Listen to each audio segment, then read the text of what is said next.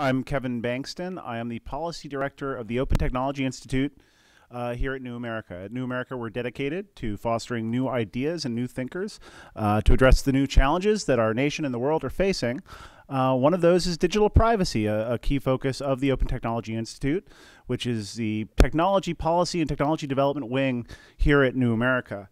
Julia Angwin is a good friend, and in my mind is the Lois Lane of digital privacy reporting, a dogged, award-winning investigative reporter who spent a decade at the Wall Street Journal routing out corporate corruption before earning her team a Pulitzer in the process, before turning in 2010 to the issue of digital privacy. As part of the journal's groundbreaking What They Know series, otherwise known as the series that launched 1,000 FTC investigations and congressional hearings, or at least several dozen of them, Julia and her team of reporters and technologists did absolutely groundbreaking work investigating, reporting on, explaining, and visualizing what data our cell phones, our computers, our apps are sharing, and with whom, both government and in the private sector, when no one else was really digging into that issue. She's now written a new book building on that work. It's called Dragnet Nation, A Quest for Privacy, Security, and Freedom in a World of Relentless Surveillance. And here's my copy right here. And I'm super excited to have her here to talk about it today. And I'm also very excited to see what new trouble she gets up to as a senior reporter at ProPublica, her new gig. We're going to be joined today in discussion with Julia after she does about a 20-minute presentation by Lena Khan, who's a policy analyst for our Markets, Enterprise, and Resiliency Initiative here at New America. She focuses on concentrations of power in the political economy, and she has lately been looking at how concentrations of data often translate into concentrations of power, often power over those in underserved or disadvantaged communities who are already on the wrong side of some pretty significant power imbalances. Tracking some of the same themes that Julia raised in a New York Times op-ed not too long ago, asking the provocative question, is privacy becoming a luxury good? Spoiler alert, yes. Lena wrote a great review of Julia's book that for the American Prospect, and I hope she'll share some of her perspective on the book and on the issue here today. But first off, thanks to those of you in the room who have foregone a beautiful spring day here in DC to come and listen to this. I'm sorry, I would be happy to take this outside if it were not for those on the live stream, and thank you to those of us who are watching via live stream. As I said, Julie's going to present for about 20 minutes. Then there's a short video that I'm going to play, and then we'll have 30, 40 minutes of conversation between the three of us, and then we'll open it up to questions to folks in the room, and perhaps over the Twitters if we see some good questions there. So without further ado, Julia Angwin.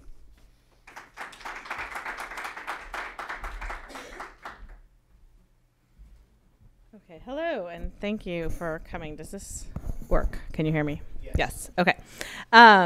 So I thought for those of you who haven't read the book, which is probably everyone, I wanted to just go through quickly sort of what is Dragnet Nation? What did I write this about? And I always start my presentations with this funny stencil headshot that I use online because it's sort of a good entree into Dragnet Nation. I use this so that the facial recognition technology has fewer photos of me to use for identification. So just as to get a sense of where I'm coming from on this issue. So I thought just to start with who am I and how did I get into this? I'm a technology person from the beginning. I grew up in Palo Alto. My parents were both computer programmers. I learned how to type on this machine. And I am a technologist. I love technology. And so I don't come to this from a standpoint of like technology is ruining our world and we need to get rid of it. I come to it from a point of view of like, how did we get here and can we save all the great things that I love about technology? I spent a bunch of time, as Kevin was saying, covering the rise and fall of the dot-com bubble and at the Wall Street Journal. And I basically got to a point where I thought that social networking was going to be really big. So I wrote this book in 2009 about MySpace. And I was so completely right about social networking. And I was so wrong about which network was going to be the one to write about. But that book is actually what got me into privacy, because one thing I learned from my reporting there was that these social networks had realized that their most valuable asset was your data. The data you uploaded to them was something that they could dangle in front of advertisers as a lure and was their competitive advantage. And so when I came back to the Wall Street Journal from book leave, I thought to myself, who else is using my data? What do they know about it? And what can I find out about this topic? So I launched an investigation called What They Know, which launched in 2010. And just briefly, I'm going to just sort of talk about some of the things that we found at that time, which was we looked at all the different websites to see how many of them had invisible tracking technology embedded on them. This was dictionary.com, which had more than 200 trackers on its site, if you went to 10 pages. We talked about what is known about you from a cookie that's placed on your computer. This was a girl who was 26-year-old, and the tracking company nicely shared with me what they knew about her. I think they later regretted it, but about her favorite movies and which quizzes she liked to take online. We tested apps and found which ones are sending your data. Pandora is particularly sharing friendly about your information. These are all the different parties that it was sending its information to, and most of them were sending the phone ID, which is still actually being transmitted, but now you can reset it. You probably haven't found that little button on your phone, but if you look really hard, you can. And we talked about how it was affecting people, how Capital One was offering different credit cards to different people based on the information that it assessed about them. So this guy, I don't know if you can see in the fine print, but they assessed his income as downscale and some college, and so he got kind of a middling credit card. Now, he could still apply for the other ones, but this was the instant steering of into this direction. And we talked about how far it has gone. This was a story about a company that had actually figured out a way to figure out what cars you were looking for online before you got to the dealership. And essentially, that's the classic situation where you definitely don't want all this information known about you before you get there to negotiate a price. And that's what the pervasiveness of personal data leads to. And we talked about the license plates. This was actually a great story. These are repo men. This is a repo man guy who they drive around and have privatized the scanning of license plates across the country and sell it to anyone who wants to buy where you've been. And we looked, and then we of course led to the government, which was, I started with commercial tracking because that was sort of my understanding of the world, came from covering Silicon Valley. But eventually I realized, partly through Kevin, who was like, hey, there's this other people doing tracking out there. So I started looking into the government surveillance, and this was a great story where we obtained some documents from a secret surveillance conference where people sell to the government and put up all their brochures about the different ways that they could track people. Then, of course, obviously, there was this big story out there that Edward Snowden brought, and I can't bring any credit for that, but we really learned as a nation, how pervasive surveillance was. And everything that I'd written before, I think, seemed a little bit small bore by comparison to the scale at which NSA has been conducting surveillance and its partners around the world. Just, to remind us all about the PRISM slide, which had all the names of our favorite, email providers and services. And then, of course, this slide, which I can still never get over, which is the slide showing how they're trying to hack into Google's data centers. Just shocking revelations that have continued to unfold for almost a year now. And I think we're all still, as a nation, kind of grappling with what does it all mean? And that's sort of what led me to write my book. I started the book before the Snowden revelations, but I was already under the impression that, my God, is there anything to be done, right? Is privacy dead? And certainly this was the question I got from people at parties. I've given up. I can't even fight. I don't have the tools. So really the question I tried to answer in my book is, can we do anything about this? Can we reclaim our privacy? And so I set about to do it. And I set about to do it not in a sort of, I'm going to go live like a man in the Bible way in the woods. I tried to do it as a working mother with 2 children. I need to be reachable by cell phone. I'm not taking extreme measures, right? So what can I do within the realm of the modern world? And that's really the story, the quest that I set out for in Dragnet Nation. And so, the very first thing I did was quit using Google search, because I love Google. They have great results and they seem sort of not evil most of the time. But I just didn't like my search history. It's a record of every single thing I'm planning to do or have done or might do or thoughts I'm having about anything. I seem to Google them. When I looked at my search history, which dated back to 2006, it was shockingly revealing.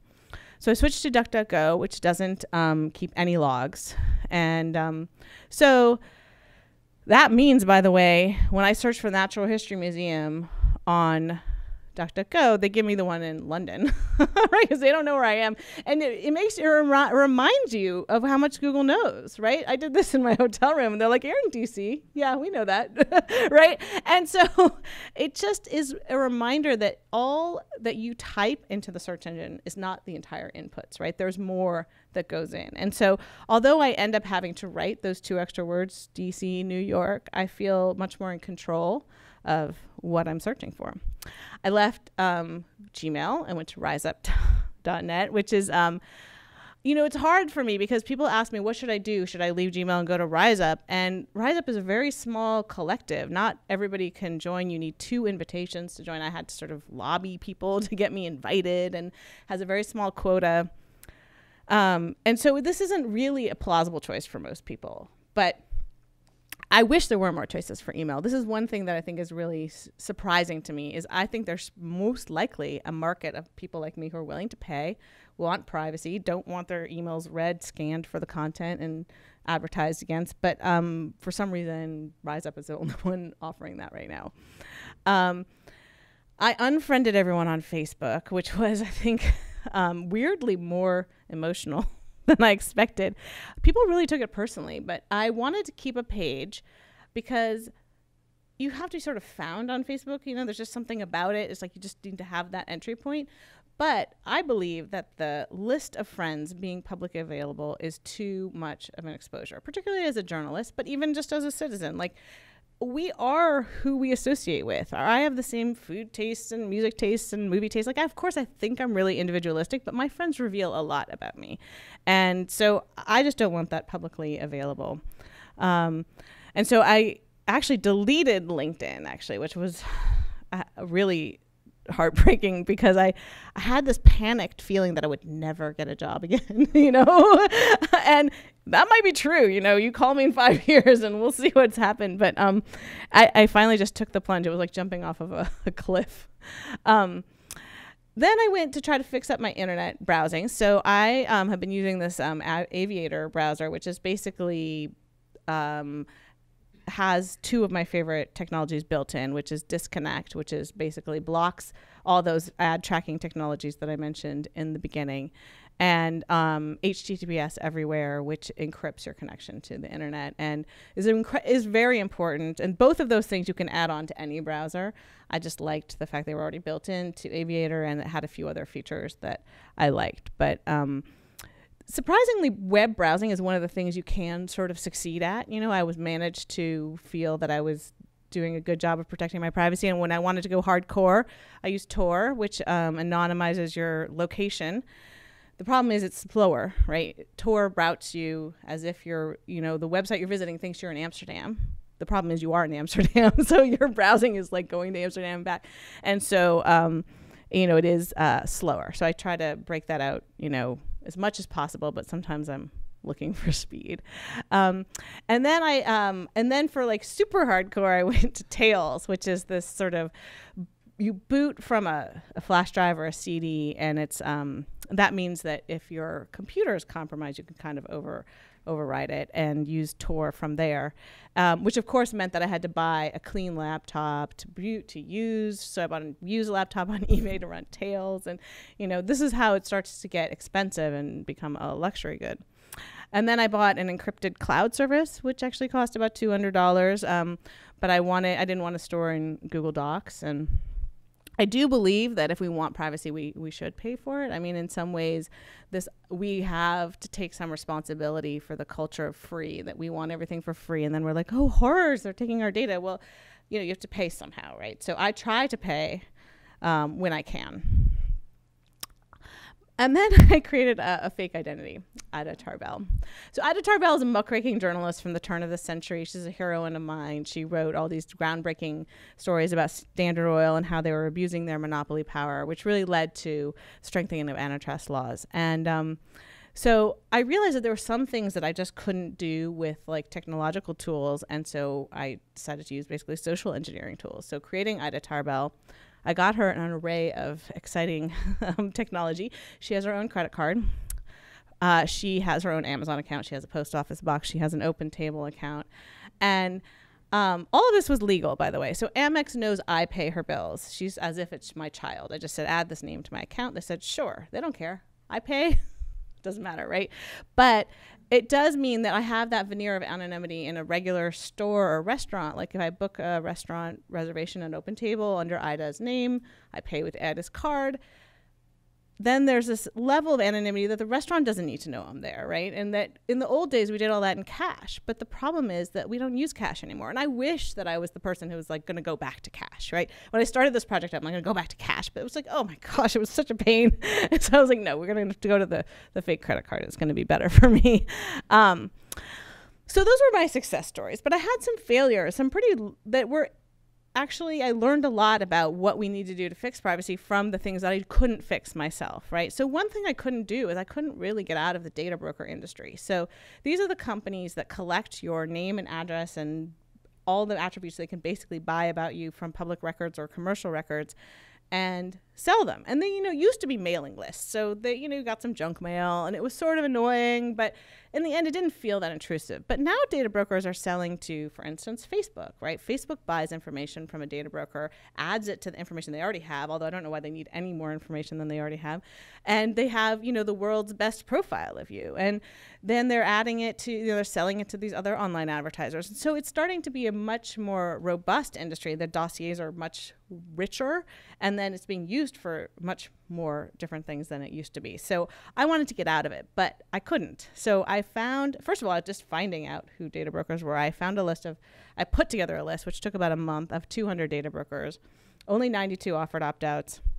65 of them wanted me to send in some sort of ID for an opt-out, and some of them wanted like ridiculous things like Social Security, or one company wanted a credit card number, which so then it wasn't really an opt-out. I wasn't willing to give them, it was like too much information just to remove my information. And actually, the weird thing was I couldn't see my data. Even more than opting out, I wanted to know what they knew about me, right? It was just sort of this primal need, like, what do they know about me, right? Only 13 could I get my files from out of more than 200, And so that is just a situation that wouldn't happen, by the way, in most of the rest of the world. We're the only Western nation that doesn't have a commercial baseline privacy Bill of Rights type thing that would basically say, commercial data gatherers have to provide you at least this amount of transparency, at least this much of an opt-out. And, the Obama administration did try to come up with the Privacy Bill of Rights 2 years ago, and I don't think it's gone anywhere. But the sad thing about this opting out situation for data brokers is that actually the bad actors now have my data. Because, see, I've removed my data from the good actors, the ones who voluntarily, Spokio says I don't exist, right? But I don't know who Info Registry is, but they're like, yeah, baby, buy her data. Which one of these addresses do you want? So it incentivizes the bad actors, right? And so that is, I think, not a good market situation. The other thing that I really failed at was my phone, right? So I call it pocket litter, because pocket litter is sort of a spycraft term. When you find the litter in someone's pockets, this is sort of like old school CIA. It's like there might be identifying information for that person or one of their associates, a number they're calling, something like that. And so our cell phones are the ultimate pocket litter. It's like the best pocket litter you could ever imagine, because it has all of our contacts and everything we've ever written, and basically, in my case, my location and my text messages. I mean, there's nothing really about my life, actually, I don't think that you couldn't find out from the phone. But it's not very controllable, right? For instance, I can't put disconnect or HTTPS everywhere on my phone. There are a lot of people who are in the business of sort of trying to find out a lot about you through your phone. So this is interesting. This is the WHERE conference. There's a whole bunch of conferences about location data, where basically an entire new industry has arisen in the past year to figure out where people are, and they use the Wi-Fi signal. So if you have Wi-Fi on, essentially anyone, including myself, could just set up some sort of sniffing device. That's like every Wi-Fi device thing that comes by, I can pull in some information about it. It's perfectly legal. So as a result, I had to turn off my Wi-Fi because I tried to opt out, but I only found, I think there were 26 companies I was able to identify who did this, and not that many of them had opt-outs, and then you had to put in your MAC address, and it was just super complicated. So I ended up just not using Wi-Fi. I also tried to use encryption. So this is Whisper Systems, Red Phone. There's also Silent Text, Silent Circle, but both parties have to have it. And I had very little success getting anyone except my children who loved it because they were like, ooh, secret coded messages. Yay. So I silent text with them all the time on their iPad. But it wasn't that privacy protecting. So in the end, I had to get Ida a phone of her own because I was like, look, I can't control this environment. At least I can have Ida be tracked. So Ida is now being tracked. But of course, that is also completely ineffective because there was a recent study that said you only need 4 unique location data points to uniquely identify somebody. So anyone who looked at this data would very quickly realize that me and Ida have the very same fact pattern and in fact are the same person. So it's a very thin veneer of privacy. So then I went to this very sad state of putting my phone in a Faraday cage, which is essentially a bag, and that bag is lined with thin metal, and that prevents any signal from coming in and out. Now, then I can't use my phone also. So like we've really come to the very bottom of the rat hole of privacy, which is exactly where I didn't want to end up, which was like living in the woods in a tin hut, right? And so essentially putting my bag in this, my phone in this bag is like putting my phone in that tin hut in the woods. And that's not where I want to be. So in the end, I found that there was just some things I couldn't buy my way out of, with no matter much effort I put in. The data brokers, I couldn't get any privacy software onto my phone. I couldn't really be sure that my encryption was working because I couldn't, unless I used that clean one laptop that I bought on eBay, which I don't always have with me. I couldn't be sure that my endpoints weren't compromised. And in fact, even that machine on a laptop is probably compromised. And in the end, privacy is an ephemeral good. I couldn't really tell if all my services were working. I thought they were.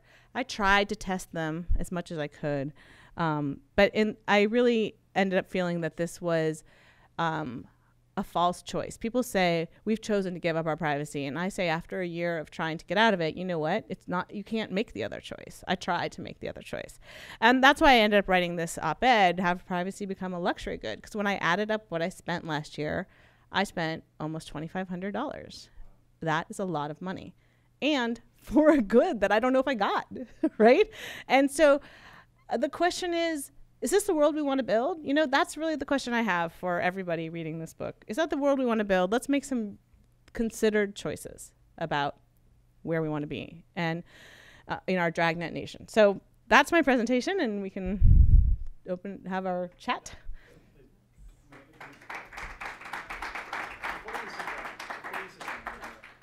Play a quick video. Oh, okay.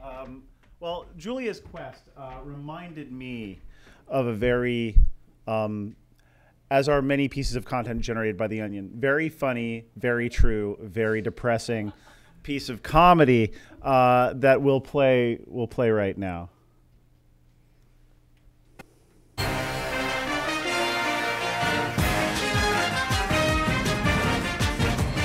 About your privacy while using Google? The internet giant says it understands. Google is now offering users a chance to opt out and live in privacy in a remote mountain village. Tech Trends reporter Jeff Tate has more. Thanks, Teresa. They call it the opt-out village, and it's just what you'd expect from Google.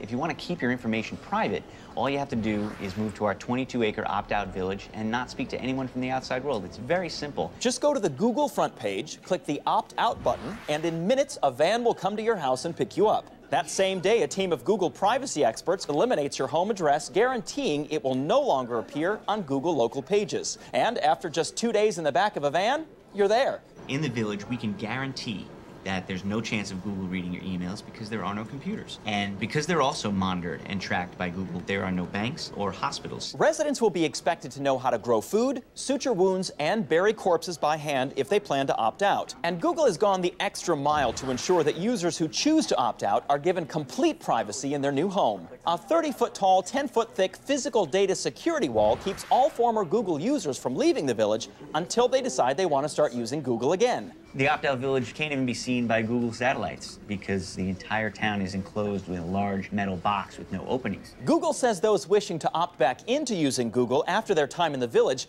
will be allowed to do so if they agree to be branded with a whimsical G on their foreheads to label them doubters. If you don't want to give us complete access to your most private thoughts and feelings, that's fine.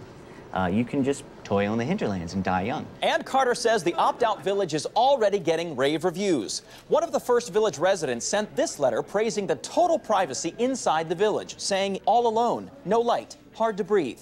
Now that's one man whose data is secure. For the Onion News Network, I'm Jeff Tate. Thanks, Jeff. If you have any questions about the opt-out village, type them in an email to a friend and Google will get back to you within 24 hours. And in just a minute, is your child missing out on teen sex parties?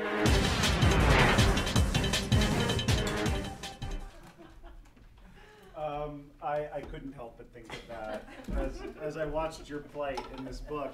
I also love your modified Google motto, "Not evil most of the time." Although, I mean, as you point out, we give Google a hard time. At least we know mostly what they're up to. Yeah. Well, there are a lot of actors we don't really have much idea at all. But so you went to a lot of trouble, spent a lot of money to try and enforce some level of privacy in your life. And I could imagine people asking.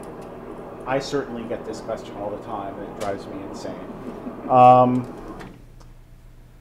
Julia, why should I care? I don't have anything to hide. Why should I go to all this trouble to protect my privacy so that this marketer doesn't know where I am, or so that the NSA doesn't sniff my emails of my recipes from grandma? Like, I have nothing to hide. Why should I care? I know, this is my favorite question, as you know. It's convenient because I live with this person who says this to me. My husband is completely uninterested in privacy. He's a professor, and he says, if only they would read my research papers, it would double the audience. Please, I'm begging you, NSA.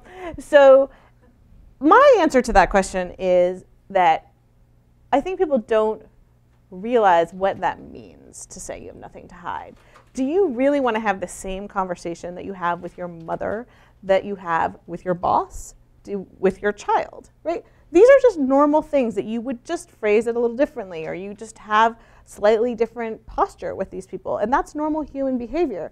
And so the idea that you have nothing to hide is sort of ridiculous unless you want to tell me that you are the same person across all those things, and then I have to ask you, who are you?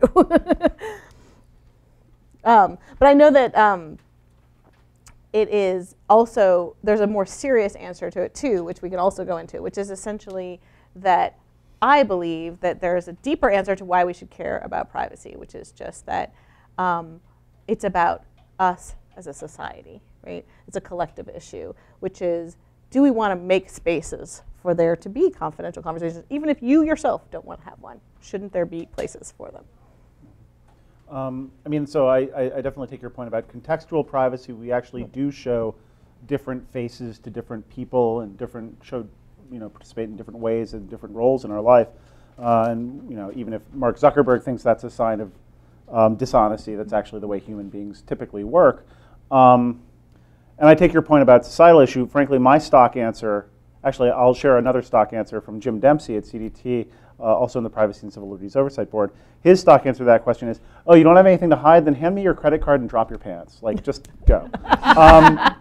But my stock answer, particularly when at cocktail parties, as it were, only half joking. Actually, no, I'm not even joking. When I'm asked this question, I say, well, it's not all about you narcissist. It's not about your personal privacy. It's not about whether you're creeped out. Right. It's about, from my perspective as a civil libertarian, maintaining the conditions for a democratic society. I mean, we don't have to look that far into history to see how people have used imbalances in terms of information, used surveillance, often unlawful surveillance, to not just violate people's personal privacy, but to try and disempower political movements, to undermine the anti-war movement, undermine the civil rights movement. Seen people in power use power over information to try and stay in power.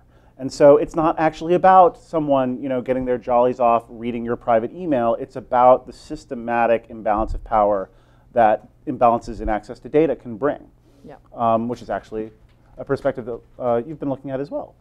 Yeah, I mean, one thing I absolutely love about your book is how it kind of starts documenting like categories of harm, like really expressly showing how everyday people are being affected. I think one thing that's interesting is to think about, whether the language of privacy really even starts getting at kind of the full spectrum of harms. I mean, one of the most obvious things is, what are the market effects of these like pronounced informational asymmetries that are being created? I come at this from the commercial side, kind of looking at what does it mean for a lot of this data to be consolidated within a few players. It reshapes the balance of power both between companies and consumers, but also among companies. And kind of just looking at, for example, recently Monsanto and DuPont and John Deere have been kind of moving into data analytics, and so that's a situation where all of a sudden, combines and tractors on the farm are suddenly, transmitting all this information to just a handful of companies. And so farmers are all kind of like looking around, and it's really interesting because they're not talking about any of this in terms of privacy. They're kind of thinking, what does it mean for my business partner to suddenly know in intimate detail what the economics of my farm are? So yeah, just kind of thinking about, how do we talk about this in new ways to try and get some of those other issues across. So black boxes and tractors as well as our new cars. I did not know that. Thinking back to the first time we met, which was in 2011, and you were turning from commercial privacy to government surveillance. And I remember specifically, we were trying to puzzle out, Ron Wyden keeps saying there's some secret Patriot Act. He keeps intimating that there's something going on really massive that we'd all be really freaked out about if we knew. Right. And yet he can't tell us what it is. And I remember theorizing about that and talking about Section 215 orders, which now the entire country has heard of, and sort of giving a crash course on ECPA, the Electronic Communications Privacy Act, which is the main law that governs law enforcement access to this data and that we've been trying to update for quite a while. Actually, if you are an ECPA nerd, you'll understand why I'm very pleased and honored that I'm the person who introduced Julia to 2703D orders. If you're not an ECPA nerd, you're probably thinking, wow, what a nerd that guy is. But it's kind of important stuff. It was a momentous moment. And so we're puzzling there in 2011. What is Ron Wyden talking about? Flash forward to last summer, and we and many of our colleagues in the privacy space are in Berkeley for the Privacy Law Scholars Conference, and we're all sitting in this nice hotel, ready to share our papers with each other and talk theory. And then suddenly the world falls in on us, and these Snowden docs come out. The first day, the night before the conference, the revelation that the NSA was getting all the telephony metadata of all the phone companies. And then the next day, news of PRISM, which was the so-called downstream content program, where they're getting a lot of data from your Googles and your Yahoos and your whatnots. This happened in the middle of you beginning or well into the book at this point. How did the NSA revelations change the process of writing the book and the conclusions you came to? And how do you think it's affected, you've been reporting on this in this area for quite a while now, how do you think it's impacted the narrative as a whole and the debate as a whole? Yeah, it was, I still remember where I was standing when those revelations came out, because it was so stunning. And it was so, to be completely candid, just heartbreaking for me, because I had been chasing that story for 2 years, and I was like, wow. But it was also so reassuring because, to be honest, I had already decided to call my book Dragnet Nation, and I'd already decided to focus on what I called widespread, indiscriminate, ubiquitous tracking, right? Surveillance when I'm not a suspect. And I had actually a lot of commercial examples and some government examples, but boy, was I able to beef up that section and it made me feel less paranoid. I had thought to myself, there was just this thing like, well, am I right? Is it really that bad? Like, maybe it's not that bad, And then it was like so much worse. It was jaw-dropping, even for people. Maybe you haven't been surprised, but I have to say, every week I continue to be surprised. I'm like, no, really, they're really doing that? Like, they really need the data that Angry Birds is sending to advertisers? Like, I just wouldn't have thought of that, right? So it's been really helpful because it makes me feel less crazy. And but I also think it's been a little bit hard because people are numb, right? They're like, oh my God, they're just actually the way when I started this book, and people would say to me, I just feel like I've given up. That's like ×2 now, because people feel there's nothing they can do in the face of like a state actor who has access to everything. It seems like, at least on the commercial side, right, it seems like so much of the dragnet is tied into kind of just the economics of so many of these services, right? So we've all kind of unwittingly, signed up to hand over reams of this data to get these free services. I mean, I guess one question that comes to mind is, as we try to recover this data, can we do so given the current economics of, say, Google or Facebook, or, given that so much of their business is premised on this, and kind of like, what could that look like? I mean, is that something that came up at all? Or? Yeah, I mean, I try to pay for services because I do think like that gives me a clearer sense that I'm the customer. Right. But even then, sometimes your data is being sold. My previous employer, the Wall Street Journal, didn't. There was just as many tracking devices for people who paid to log on as not. So it doesn't always get you the answer, right? So I think of it this way, which is that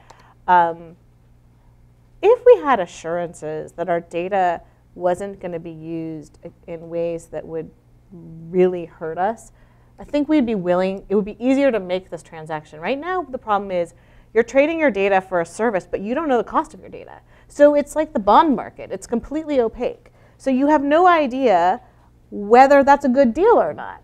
Because if it means that the next time you go to the car dealership, they're jacking up your price $2,000, or maybe it wasn't worth it. Maybe you'd rather pay $50 for that service, right?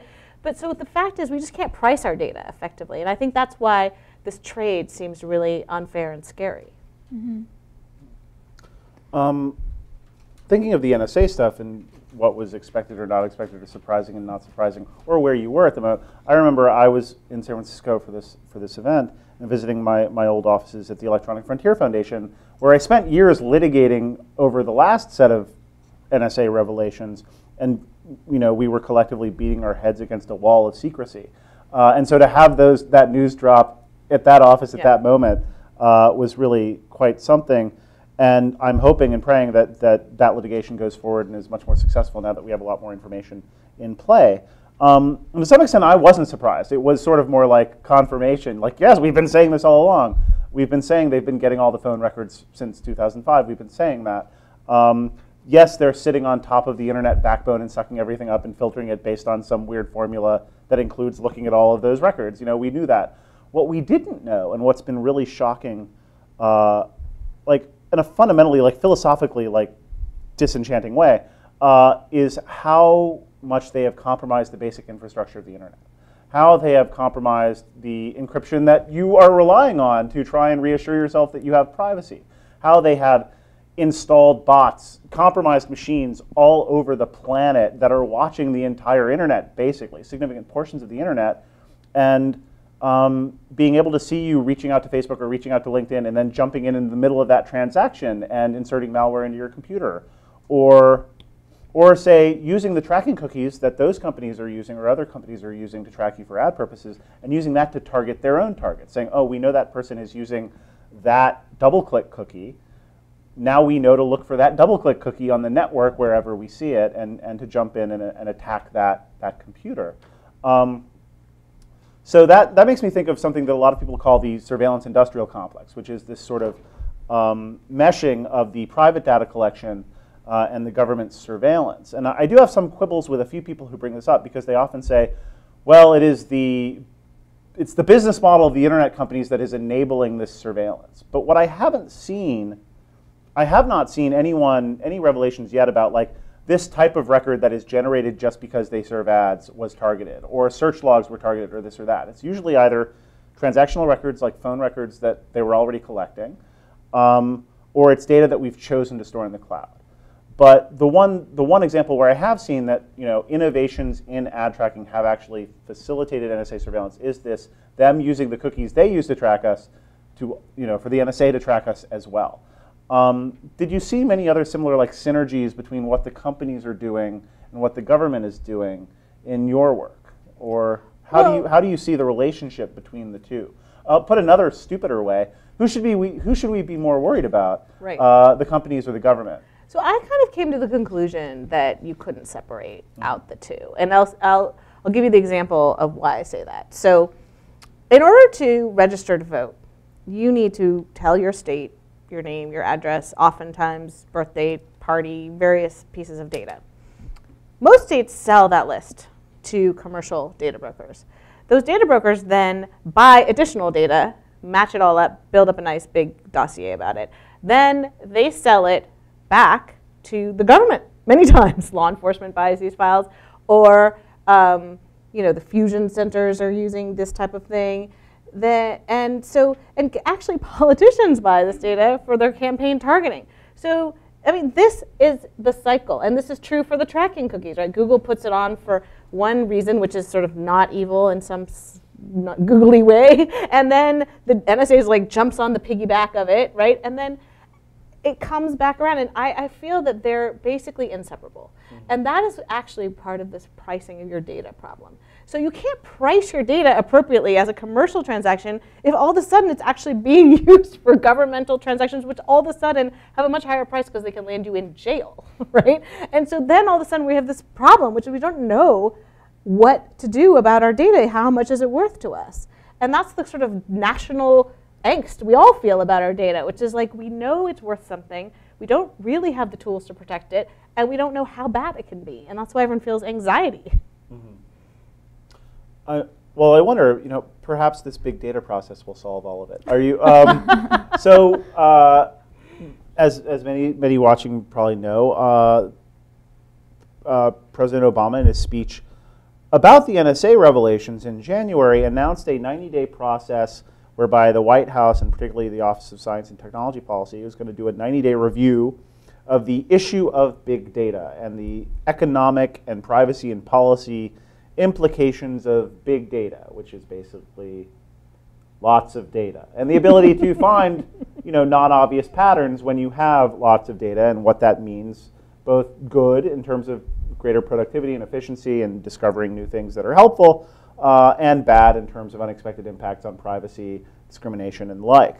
I'm curious if you have any thoughts on that process, if you've been watching that from afar, have any opinions on that. I certainly have a few, but I'm curious what you think. Well, I participated in the NYU Big Data Roundtable, and the point I made there actually was about journalists. So I think that one really big concern I have about surveillance is it's already impacting. Let's say you don't have anything to hide, right? Everyone in America is totally clean. My profession is in a crisis, right? We cannot promise confidentiality to our sources because everything leaves a digital trail, and the legal standards for getting that data are low. And so we can't get good stories, and so we can't be watchdogs for democracy. And so that's actually a big data problem of our profession. So I was actually raising the issue that there's some things that we do to police the government as journalists that should be protected so that we can watch the watchers. Big data might be fine, but somebody has to be providing oversight. And we're hampered already in our ability to provide oversight. So I was actually making the argument that one of the biggest problems is the Computer Fraud and Abuse Act, which criminalizes some of the work that I did at the Wall Street Journal is actually could be, under some prosecutors' reading of that law, illegal, right? That's what we did, which to go to jail is actually very similar to what I did, which is essentially you go iterate a bunch of URLs over and over again to look and see what data is available on publicly available websites. And so simply criminalizing and surveilling journalists is actually a problem that I think impacts everybody in society. It's what keeps our democracy strong. I know that's not the answer you were looking for, but it's something I just feel really passionate about. I mean, I certainly sympathetic on the issue of the over-criminalization of security research and privacy research, which is something we're very concerned about, and just generally the issue of CFAA, Computer Fraud and Abuse Act, something we saw Aaron's Law introduced last year in the wake of Aaron Swartz's death to try and reasonably narrow the scope of CFAA liability. And although that bill didn't address, and I think it still could and should, address some sort of sensible exception for security research. I mean, in many ways right now we're seeing research that would help us protect our privacy and security, and make cybersecurity better, we're seeing that research being chilled by this law that is supposed to be protecting our cybersecurity and privacy, and that's not an ideal policy result. That's really interesting because it seems like what you're describing is, how what we need are new laws, but if anything, the laws are kind of going in the wrong direction. And I think we're seeing the exact same thing with kind of corporations. Recently corporations have started using kind of First Amendment claims to try and say, we have free speech rights. A couple of years ago, there was that case where, there was this IT health firm that was kind of scooping up pharmaceutical medical records and selling them to pharmaceutical companies. Yeah. Sorrel. A few states said, hey, this violates privacy. Let's, ban this. And the companies came out and said, nope, we have a First Amendment right. And we've started seeing, companies also start inserting like arbitration clauses that limit how citizens can kind of hold them accountable. And so it just seems like, at the very moment where we need new laws empowering us, we're actually seeing those laws go in completely other direction, both with government, it seems, and on the corporate side. Yeah, the First Amendment issue is particularly troubling. We see this overreaching argument about how privacy regulations are not constitutional. We've seen arguments about how net neutrality regulations are not constitutional, saying, no, we, the ISPs, have a First Amendment right to block your speech if we want to. It's not an easy question, though. Like, as a privacy and a free speech lawyer, like, there is a tension there. Whenever you try and strictly or broadly regulate the distribution of true facts, like, that does raise First Amendment problems, which is why I think that if you had a really strict data protection regime in the US like you have in Europe, that might not survive the First Amendment. But we did have a relatively moderate version of that in the form of the administration's blueprint. They had a consumer privacy blueprint issued 2.5 years ago that sort of embodied basic fair information practices procedures, like notice of what's being collected about you and ability to see what's being collected about you and correct it if it's wrong, and a variety of other sensible notions like that. We never saw any legislation come of that. We never saw the administration really push it very hard. But what we now have seen is this another process to look at the problem again and see what things might we want to add to the list of things we haven't gotten yet on privacy, which to my mind is a bit dubious. I find, in terms of the big data process, it did come out of the NSA controversy, and suddenly it's like, well, yes, the NSA is collecting a lot of data. Let's start a process to look at the issue of big data outside of the context of government surveillance, because the companies are collecting a lot of stuff too. So you might want to go pay attention to that. To me, it seemed in the way that it was born kind of actually a transparent attempt to distract attention from the NSA issue, and perhaps even split the emerging coalition of privacy groups and companies that are starting to work together to try and reform NSA. Despite those questionable origins, I'm hoping it'll be a useful process. And it's been auspiciously timed because around the time that process began, a group of civil rights organizations were just putting the finishing touches on their own principles around civil rights in an age of big data. Because big data doesn't just raise privacy concerns, it raises traditional civil rights concerns about discrimination against disfavored groups and underserved communities. And so, but we haven't traditionally seen the NAACP or La Raza or other traditional civil rights groups really get in the game on this. But now they have a new set of principles. They've been involved in the big data process.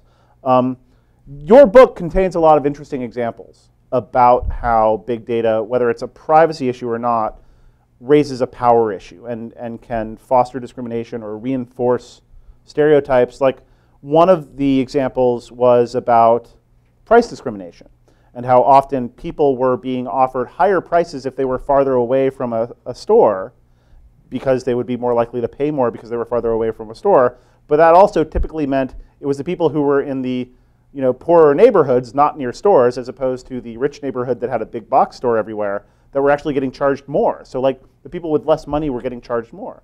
Or another example was internet searches. When you search for a name that sounds like a black name, you'd get all these ads for, oh, you want to look up their arrest records? And you would not get that for the white-sounding names, as it were. And it wasn't correlated with whether you had an arrest record. So yeah, that was no, the it was amazing just, thing it was about whether this your study. name sounded Whether like an your African-American name name. sounded traditionally African-American. And it was all these ads for like, buy their arrest records, buy the mugshots, you know. So can you talk more about like how, putting aside just traditional privacy concerns about misuse of the data to like, can you speak to that imbalance and to the risks of discrimination and sort of civil rights issues raised by Yeah, I mean, basically, I framed this in my book as freedom of association. You know, one thing that arises from the First Amendment but is not written in the First Amendment is freedom of association. And the test case was this NAACP in Alabama. Alabama wanted to get the list of members of the NAACP, and the Supreme Court said no.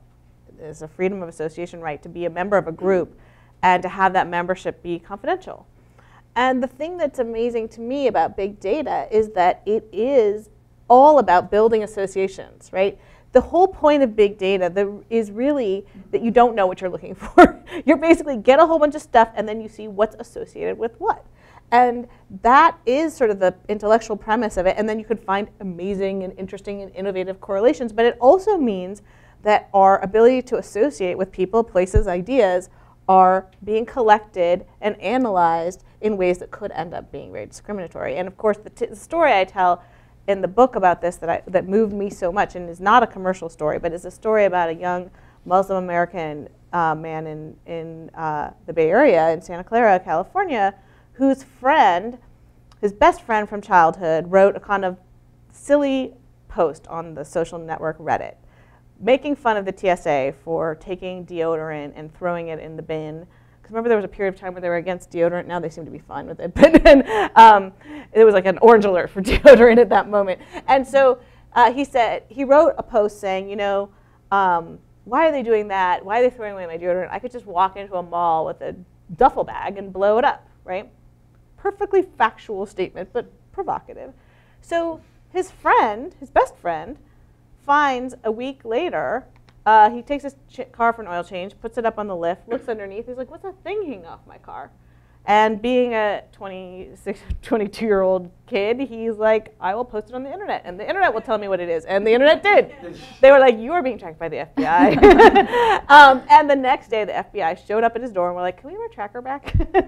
And he was in that unique position, which rarely happens, of getting to confront your surveillors, having them confess to surveilling you. And he said, why are you doing this? And he's like, well, your friend wrote this dumb post on Reddit, you know? And that was exactly the bad thing that we don't want to happen with freedom of association, right? He didn't have to join the young Muslim American men of Santa Clara to be affiliated, right? And just because his friend is kind of writes provocative things, all of a sudden he's on the list. And you know, to this day, he gets detained at the border for extra screening. And yeah, that is a cost that he pays for this crime that was not a crime, that nobody committed. Mm-hmm. Well, speaking of costs and GPS, that's a good segue. You've worked a lot with Ashkan Soltani, who's a technology consultant in this area. He did a lot of work with y'all at Wall Street Journal. He's now working with the Washington Post on their NSA stuff. Ash and I recently wrote a paper on the falling cost of surveillance, and specifically in regard to GPS tracking, and looking at sort of how it used to cost thousands of dollars if you wanted to follow someone for a day, and if you wanted to follow someone for 28 days, it would be astronomically expensive to like send a team of cars following someone, versus comparing that to the costs of, say, a radio beeper from the 80s, which is what the case law was about back then, that sort of let you know if you were within a mile or so of your target and which direction they were going, versus the GPS trackers at issue in that case and in the US v. Jones case at the Supreme Court a couple of years ago. And then finally to tracking your cell phone, which at this point is basically could be done for cents a day, depending on how long you're asking for. And looking at that really exponentially dropping cost and how that impacts our privacy. Is that something you saw in your book? I recall some mention in the book about the falling price of storage, the falling price of being able to collect data, and how basically it's enabling mass surveillance that never would have been possible before. Right. I mean, the best example in my book is actually when I went to the Stasi archives in Berlin. Oh, that's such great, yes. Because I went there because I thought, okay, let's see what like total surveillance looks like. Everybody says that East Germany during the communist regime, everyone was scared to talk, and the Stasi were everywhere. And I went and I sort of filed a Freedom of Information request, and I got a couple files. I translated them, but I also spoke to the archivist there. And I was shocked to learn that the Stasi had to work so hard. But they only had files on 1/4 of the population. And so this perception of fear that they're watching everyone was actually, they managed to generate that with a fraction of the surveillance that we can assume is happening now, right? I mean, already the NSA revelations have clearly demonstrated there's something on all of us in those files. And that wasn't even true for the Stasi. So then the question is, okay, and they had to work really hard. The reason they did that was they had to steam open the mail, they had to listen to the actual calls. Their technology just wasn't good enough for scale. So then the question is, okay, we're in a situation where the state has all this information, but of course we're not communist, East Germany. We aren't throwing people into jail for dissent, hopefully. But what does it take to make sure that won't happen? And I think that's really the debate we need to have, which is, and the real answer to that question is always oversight, right? And when you have a situation where Congress says they were shocked at what was revealed about the NSA, the author of the Patriot Act was like, that's not actually what I meant you guys to do. And the public was shocked. I think that we can agree that we don't have appropriate oversight for this mass surveillance system, a tool of power that we have never seen a state have before. I think I agree. I mean, you mentioned the Stasi, and I remember I've seen the graphic that you use of like a drawn-out social network they have, and it looks like you compare that to say like what's on LinkedIn or Facebook, and it's like comparing finger paints to Picasso. I mean, it's like just the sheer difference, which actually leads me to a very specific practical question. You unfriended Facebook, you deleted LinkedIn, but there's still Twitter. I know, I can't. So what about Twitter? I mean, I think about like all the people I'm following on Twitter and who are following me, and that, it's an incredibly powerful tool to advocate with and to share opinions with, and it, to strengthen relationships with journalists like you, and but at the same time, it's painting an incredibly intimate portrait. I mean, one can imagine some really in-depth social graph analysis on just Twitter. Yep. That would be like, okay, those are the ones to round up.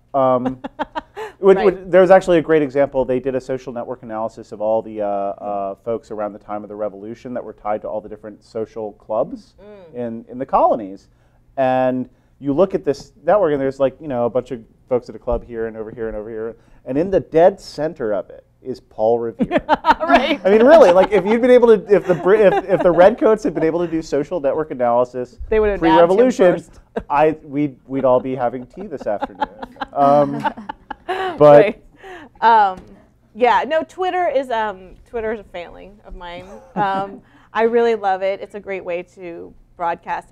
The way I've rationalized it is that it's a one-way relationship, right? Both Facebook and LinkedIn require confirmation of theoretically your friends or a connection, a business connection with someone. And the truth is, I don't know who these people are who are following me, a lot of them, right? Other than you and you. But so I decided that it's opaque enough about who am I really friends with that that's how I rationalize it. But it's true that it does reveal information. But that's the problem. Everything does, right? So you have to give to get also. And so one challenge has been marketing the book is hilarious, right? It's not exactly like privacy friendly to be out here everywhere with my picture everywhere. I thought about putting I wanted my publisher to put the stencil picture in the book jacket, and they refused. I need to get one of those. Those are great. Oh, I just $5 on Fiverr on send them your photo. Fiverr.com. Okay, it's just like $5 tasks. Okay, so but $5, a few of those things, they start to add up. You got to $2,500 for the year. Yeah, I mean, a lot of that is the burner phone, right? Because that's a monthly payment, and the portable Wi-Fi, my MiFi, which is monthly. But yeah, my jaw was on the floor when I added up that number. I couldn't believe it. And so what do those of us who don't have that kind of, we'll be doing questions later. I mean, this gets to the privacy as a luxury good. I mean, is it reasonable to ask people to do that? And if not, then what's the answer? And if the only way we're going to get free email is with our data, I don't know, how do we make that bargain? Do we accept that bargain? Do we renegotiate? How do we renegotiate? Or do we accept that, like, if you want privacy, you're just going to have to spend money? I think of it like cars. So I basically feel like cars are really dangerous, but we get into them every day. And the reason is because we have a baseline understanding of what the safety measures are. And then you can buy your way up the chain, right? You can buy your way to the Volvo, and then you're like, nothing will ever happen to me, right? Or you stick with the little rattle trap like I have, and you take your chances. But at least you kind of know you have a baseline. And I sort of feel like that's the goal for privacy, which is like, we should agree that everyone should have a certain amount of privacy. Maybe we decide that that's just for children and health and financial, or maybe we decide on a baseline level, but we agree collectively on what we think are the right wilderness areas to wall off for that. And then you buy, this is capitalism, you buy your way up the chain. If you want more, go for it, spend the $2,500. One practical question I had when I was reading your book, Kevin mentioned, how you guys found that Staples.com was charging, different people different amounts for the same stapler, depending on, whether you lived close to competitors. How precise can companies get at this point? Do they have the technological capabilities to charge all of us different prices based on, say our income or education, or, how close are they to that world? Yes, they have the capability. It's not, this is what I do, is try to chase down where they're doing it. It's hard to do, but we have seen they're getting more and more sophisticated. The credit card companies, we wrote that story about Capital One tailoring its offers in 2010. They continue to do that and add more granularity and more information.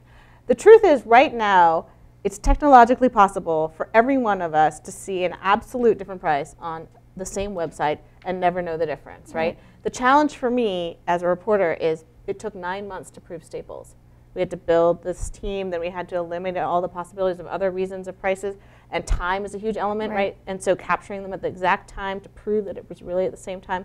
It's a big technological challenge to do this kind of reporting, which is why I'm so passionate about not criminalizing that kind of reporting. I was at the National Retail Federation. They have this big annual conference in January, and it was really interesting to see how even brick and mortar stores are now trying to move into price discrimination in more subtle ways. So they were kind of developing these tools to track your eyes as you're looking at products, and then send you in real time a coupon, so that if you're in the chip aisle, they'll send you a discount for the salsa, and kind of different ways to actually arrive at the same kind of price discrimination, but through more subtle mechanisms, which again, is going to be really tough to track down. I write about one company in my book that is developing facial recognition technology that is being used at a national retailer. I have not yet been able to learn who it was, but basically when you enter, they pull up your face, and then all the sales associates get whatever data they have on you. And their dream is to identify the best shoppers to give them the best service, and to identify the shoplifters to kick them out. And of course, I know that this isn't going to end well for me, right? I'm going to either look like a shoplifter and get kicked out, or I'm going to look like the good customer and get charged twice as much. So either way, I lose, right? And so this is what I'm worried about, is that once facial recognition technology gets really good, I think this is going to be a really difficult situation. Yeah, you can imagine a system. I don't think they're building this yet. But looking at Facebook, one can imagine they have Facebook Connect for apps, and they'll, share a lot of data with advertisers that doesn't individually identify you, but allows advertisers to target you based on your unique interests and tastes. One could imagine you walking into a store that is Facebook affiliated that would see your face, send it to Facebook, and Facebook wouldn't say who you are, but would say they like this, this, and this, and they make around this much money. Go for it. Right. And I think we're very close to that. I don't see anything stopping it except for people getting really freaked out, if they even know about it, which is again why it becomes important that folks like you dig it up before it happens, or as early as possible. That also, I feel like, gets to another interesting point in your book, which is the whole idea of anonymizing data only gets us so far, right? Because it doesn't matter at the end of the day if Facebook isn't giving them your name, if they're able to link this stuff, right? So a lot of ways that you end up finding how the privacy policies that often just give a veneer of security to us, right? That there are all these ways to circumvent. Right. Yeah, what is anonymity if they know everything about you? Right. They know that at 10 p.m. you want to eat Cheetos, and then they sell you Cheetos at some insane price at that time. It doesn't matter that they don't know your name. Well, there's also, and you made this point in your talk, about how at this point location data is itself personally identifiable. Like even without your name, I mean, there are very few people who are going to be sleeping at my house and working at this office. Right. In fact, there's only one. I promise. There's only one. And you know, it just takes those two bits of information to go like, oh, that's Kevin. Right. So what can you do? And actually, I guess that leads to my my final question before we open up to the audience. Like, when you talked about this book at Privacy Law Scholars, you said your hope for the book was that it would be like Evgeny Morozov with hope. And if you don't know Evgeny Morozov, he's an author who's written several books sort of taking aim at internet exceptionalism and this idea that the internet's going to solve all of our problems, and instead highlighting how it's becoming a tool of control. And I think you wanted to highlight that as well, but signal in a way that Evgeny, in his very fiery and entertaining way, does not evoke some hope about a path forward. Right. Well, Have you found hope, Julia? Well, I have to say that one of my reviews said, this book is really good, but this woman is irrationally optimistic. And I think that is actually true. I don't have a rational basis for my hope, but I'm a hopeful person. And I also think this is the kind of problem we have solved before. We are a nation of innovators and doers, and that's the thing I love about this country. And also one thing about this country that is we are rebels. Every hero of every movie is a rebel who fought against the man, right? And so this is the kind of issue we love. It's a rebellious, take back our data issue, and you know, it reminds me of environmental problems. You know, we haven't solved all of the environmental problems, but that was a collective issue. You could never prove that your particular cancer came from that particular plant. All you knew is that the air was dirty, right? And eventually, you know, we decided to clean up the air and clean up the water, and we did it through, it took a long time, but we did laws, Clean Air, Clean Water Act, but we also did it through social norms. We started recycling and we started picking up our dog poop. And I think this is going to take the same type of thing. Like, we're going to have to be a little bit more thoughtful about the tech tools we use. Maybe choosing DuckDuckGo is a little bit of a vote in terms of privacy. And then at the same time, we're probably going to need some collective action like laws to set some baselines. And so I have hope. These movements take like 50 years, though. I thought your latching onto Ida Tarbell was so apt in that way because, you know, as we were transitioning from the agricultural to the industrial economy, we ended up passing a whole body of laws to regulate railroads, you know, and create the Federal Trade Commission. And it seems like that same movement we've yet to see as we've kind of entered into the information age. Correct, and that's why I chose her explicitly for that reason. And it's worth remembering that that movement took 50 years. And a lot of child labor happened along the way. It was, you know, it's like sad. Change is hard. Indeed. On that hopeful note. See, I'm so hopeful. You might want to pick another metaphor, because there is still this issue of global warming that might end all of us. I know, whatever. But we're going to solve it. Yeah. So, do we have any questions from the audience? Yes. Sure, I'll ask a question. Actually, a comment Mike. and a question. Oh, hi. So a comment and the question. First, I loved the kind of analogy between cars and privacy, the idea of getting a baseline.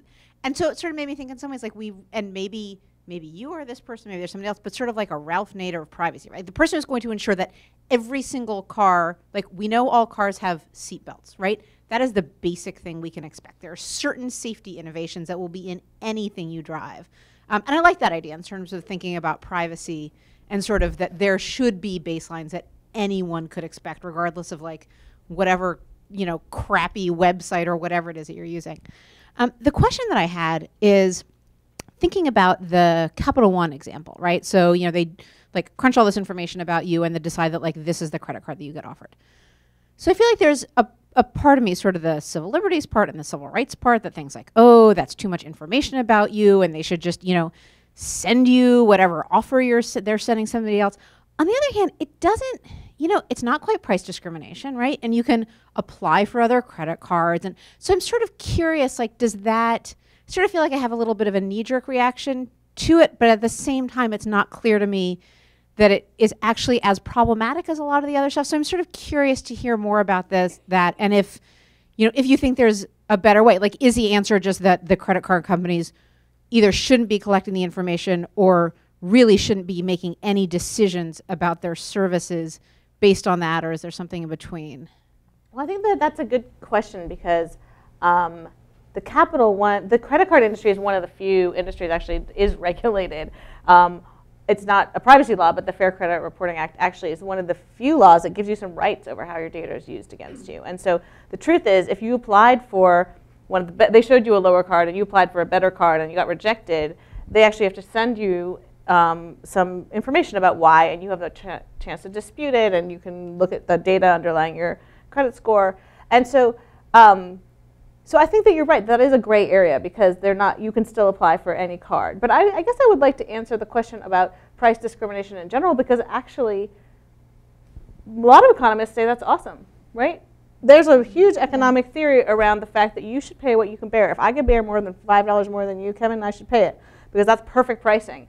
And I think that that's the debate that's going to end up playing out, is whether that's just awesome. Let's have a perfect pricing world. And I think that's where I really think we have to redefine what do we mean by redlining. Because right now we think about redlining as something, it's like a neighborhood shouldn't be discriminated against, or a race, category of people. But actually now what's going to happen is it's going to be redlining around my head, right? I am being discriminated against. And so weirdly, we're going to have to rethink discrimination because it's going to be so individualized. And so actually, to me, I think it's like a bigger question than that, which is just sort of how do we understand individualized discrimination, because we've always thought of it as a category. And that's where I get into sort of oversight. Essentially, the ability to police this stuff and to write about it as journalists, I feel like is so important, because I think in the end, the public has to make that choice. Is this reprehensible? Because actually, we are pretty good. We make mistakes. We put the Japanese in internment camps. But generally, as a society, we've been pretty good about reacting to things that are just discriminatory and trying to correct them in most cases. Yeah. I mean, I'll just say, I think this goes to the heart of the issue of how so much of this is not about privacy. So much of this is actually asking really hard policy questions that we haven't answered before about fairness. And if we're talking about what economic opportunities are available to you, whether you should be able to get credit on this or those terms, or whether you should be able to get this job, what criteria is it fair? And from a policy matter, is it a good idea for us to let vendors make decisions based on? Of course we don't want them, and we make it illegal for them to judge us based on our race or our religion or our gender. But what other criteria are fair game and should be fair game? That's not a privacy question. Yep. But it's critically important, and I hope it's one, I expect it's one that's going to be raised quite distinctly in the Podesta Big Data Report, and that I hope we're going to have a broader conversation about. And that's why, by the way, I really kind of hate the word privacy. I use it because people understand my topic that way, but I end the book with what I call the unfairness doctrine, which is essentially, I feel that this is a question of fairness. We as a society have to decide what we think is fair, and I lay out some points about what I think are some tests of whether things are fair. And to collapse it into one thing, I really think if you're going to choose one criteria for fairness, I call it the publicity test. This is a long-standing ethical test that ethicists and philosophers use, which is basically, if your criteria can withstand public opinion, it probably is fair, right? And I think that's actually what NSA is being subjected to in sort of a brutal way right now, is the publicity test. And you know what? I think we've made our decision, like the phone metadata base did not withstand that test. Now, some of the other stuff, I think we still might take us a while to actually stop it, but yeah. Yes, right? But I think that like that's sort of what, and I come to it from a journalistic standpoint, so I always think of it in terms of like, journalists should do the exposing and then everyone will decide. But I think that's one good way to test the fairness of something. Hi, Julia. Hi. Mary Madden from the Pew Research Center. Thank you so much for your presentation. I think it's just perfectly in line with the moment, especially this week with the security breach. And so I wanted to bring up the question of security a bit more, and sort of both the leakiness of data and also the messiness of data, because I think one of the points around fairness is, if there is a mistake, and often there are mistakes associated with our data and our profiles, how can we be made aware of them or correct them? And then even if we have, perfect encryption and perfect files stored and we take all the precautions that you've taken, well, if the security is weak and that information is hacked, then all of that is lost. So I wondered if you could speak to that a little bit. Yeah, you're referring to the Heartbleed bug. So, I was thinking about this today, and Kevin, I'd love your thoughts on whether this is the right approach. But one thing I think about with the Heartbleed bug, and in particular with encryption, is that encryption used to be something that only spies did. And they had people who ran their code books back and forth, and those people were like specially trained, and they like knew how to handle a code book. And yeah, they were caught occasionally, but then they took the cyanide pill or whatever. I mean, it was all very dramatic, right? But now, every one of us is carrying around our own code book, right? And this is the democratization of code. It's spectacular. But you know what? I am a terrible manager of my keys, right? Terrible. Right now, I have my laptop locked in that hotel safe because I was like, well, I could bring it because my keys are on it, but then I can lock it in the safe. I'm like, this is idiotic. I shouldn't be in charge of my keys, right? And this is actually the Heartbleed bug. It's also emblematic of that. All these websites are in charge of managing their own security, and we're just not that good at doing it. And that's the beauty of the web, is the decentralized nature of it. And so I don't want to defeat that, but I do recognize, I think it's just worth pointing out that it also has this bug in the beauty of the decentralized nature of the internet. It also has this one problem, which is that we all have to defend our own forts, and we're not that well equipped to do it. And that's what a lot of security is about. That how do we get everyone equipped to do that? Well, I mean, there are a lot of potential ways to talk about this. One of them is we need to focus, I think, more on defense in depth. That is, having security that can withstand a failure of one element of it. I think that involves encryption at a variety of levels. You know, one thing I keep harping on ever since the President's Review Group report came out about the NSA stuff is we now have a high-level presidentially appointed review group with specific recommendations about encryption and about the importance of fostering the widespread adoption of strong encryption throughout the internet, the importance of the US government not undermining those standards, as we've seen the NSA do, ensuring that we are not creating new vulnerabilities to facilitate surveillance, you know, creating secret backdoors, and I think really importantly, not stockpiling the vulnerabilities that we find out about, but instead ensuring that vendors find out about them so that they can be quickly patched, like it looks like Heartbleed is about to be. But it's not an easy problem, and I think that having a variety of layers of security such that when something like this happens, it is not catastrophic, and we don't have to all go and change every password we've ever used. Although now I'm hearing also, or okay, maybe don't do that. You don't have to do that. In fact, maybe that might be bad if you do that right this minute. It's very confusing. unclear. Yes. Yeah, I don't know what to do either. Stop using the internet entirely. Just, no, go to the opt-out village, and it will all be okay. Yeah. Anyway.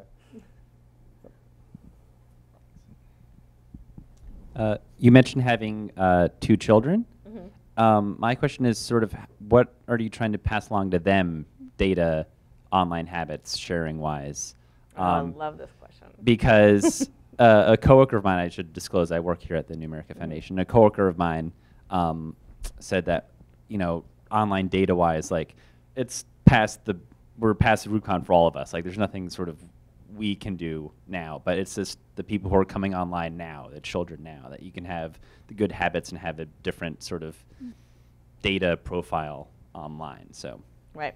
Well, so my kids are young; they're 6 and 9. So I always have to give the caveat, which I haven't been tested by the fires of teenagehood, and so I can give all this happy advice and then like talk to me in 5 years. But the truth is, my daughter, who's 9, loves being online. She's you know, wired kid, and she's really into her privacy.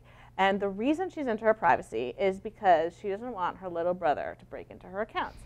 And I think that's perfectly legitimate. That is how privacy works, right? She doesn't care about the NSA. She never heard of them. She didn't care about Google except for the fact that they give her good search results. But she cares about her little brother. And also she cares about me. She doesn't want me reading her email. And so this is a question of privacy as threat models, right? So everyone has a different threat model. My kid's threat model is primarily each other and me and dad, right? Yeah. And maybe grandma.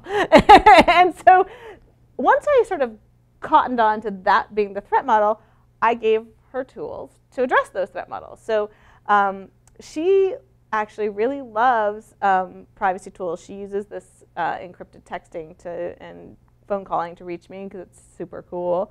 She actually started a business building strong passwords.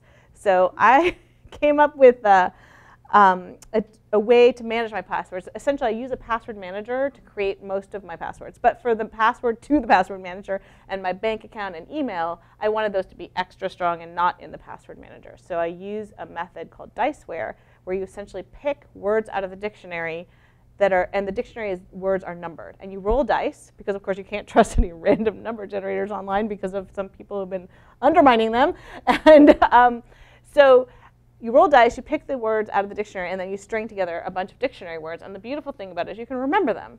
So they're very long, they're very strong, and you can remember them. So, but I was really lazy, I didn't feel like rolling dice. So I was like, my daughter, why don't you do this, and I'll pay you $1 a password. So she makes passwords for me. She had a password booth at my book launch at the Brennan Center in New York, and she made passwords for people. It's like her little business, and she's really password savvy now. So it's been fun to watch her get really smart about this. And I think she's not an anomaly. I mean, if you see the success of Snapchat, I think that actually the younger generation is going to be more savvy. And certainly the Pew research has shown that younger people are much more savvy about their privacy settings and about which apps they choose to download. So I actually think that it's going to be a great thing. This next generation is going to be much more savvy at controlling their data because they have a much better sense of how important it is than we did, who all kind of stumbled into it. How much does she charge?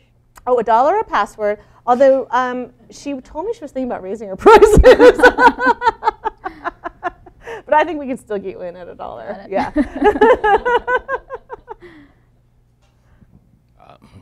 Julia, you made a very honest statement when you said that the companies like Google and Yahoo, they're all in cahoots with the government. It's not that they're not fighting each other, they're not in competition. That was true.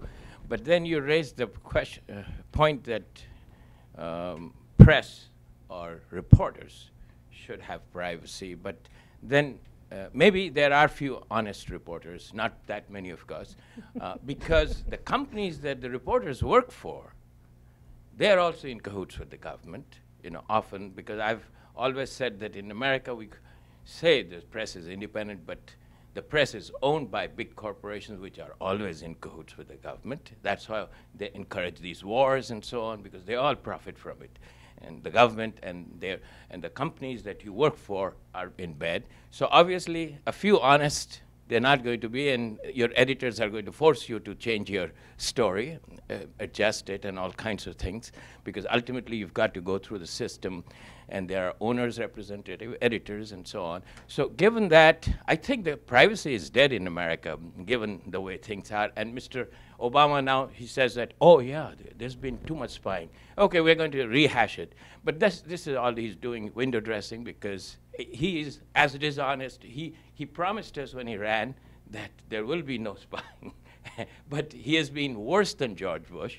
And given that, I don't think whatever window dressing he's going to do is going to make things even worse. But it'll stay secret till he gets out of office. I think that was more of a comment than a question, but I think I would say I would just defend the profession.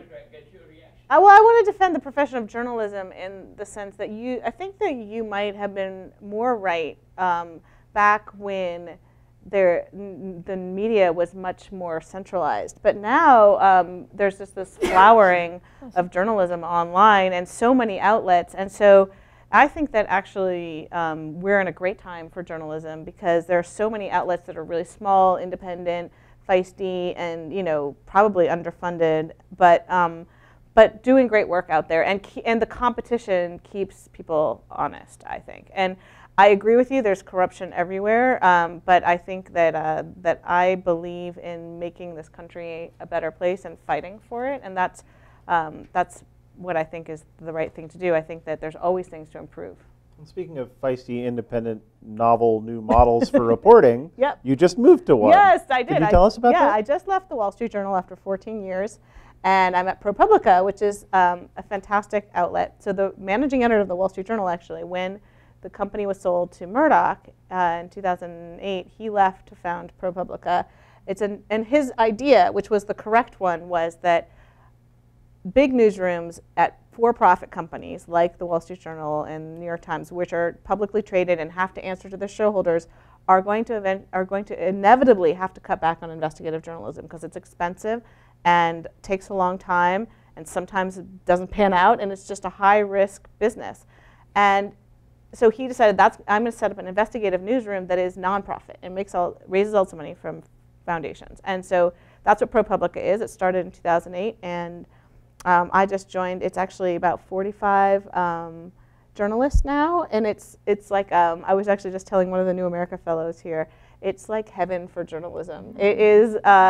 It's just all the people there are committed to super ambitious, long-term projects with bigger and bigger scope. You know, the question in a newsroom like the Wall Street Journal is like, well, whose turf are you going to be stepping on if you do that story? Because you know, you're going to be making the Washington Bureau mad, or you're going to be doing this. And I managed to make a lot of people mad and still do ambitious stories, but it was a fight.